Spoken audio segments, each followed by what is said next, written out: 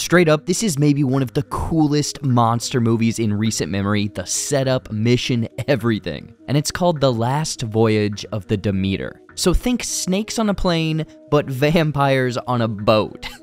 Yeah, basically it's an old shipping vessel that has to make it from Romania to London, but they soon realize that there's a dark, evil presence aboard their ship, and his name is Dracula. Think about it, at night Dracula can do whatever, but during the day the crew essentially has the upper hand. Combined with the race against the clock element, to me this is cool. It feels claustrophobic, tension will be unnerving. I would love to see some of the crew even willingly side with Dracula, like be infected by him. An episode of Love, Death, and Robots did a similar episode to this story, but either way, this feels like a fresh take on a monster movie. I'm gonna be there opening night.